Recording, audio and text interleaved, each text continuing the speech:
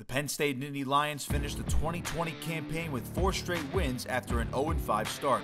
Like other contenders in the Big Ten, Penn State hopes all questions are answered about the quarterback position.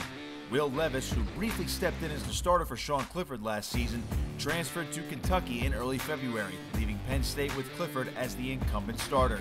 New offensive coordinator Mike Yurcich will be in charge of elevating the position after the team decided to part ways with offensive coordinator Kirk Ciarrocca.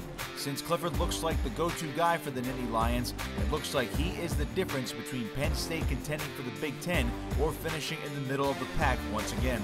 Within their own division, Ohio State has the pick of the litter among their up-and-coming signal callers, while Michigan had 5-star J.J. McCarthy come in from the class of 2021. Right now, it's Clifford and 2 other scholarship quarterbacks, Taquan Roberson from the class of 2019 and Christian Veilleux of the class of 2021. Veilleux just enrolled in January, and the 4-star prospect is likely going to be 3rd on the depth chart to start things off.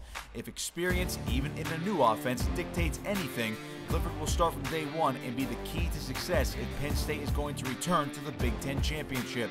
Clifford has to fix the turnover issues that plagued him at the start of last season. He turned the ball over 10 total times during Penn State's 0-5 start. Still, despite the stunning change in offensive coordinator for the Nittany Lions, Yurcich has experience with big-game quarterbacks after coaching Sam Ehlinger at Texas in 2020. Perhaps the new pairing under head coach James Franklin's watch could work out for the best in 2021. With your 247 Sports Big Ten update, I'm Nick Kosko.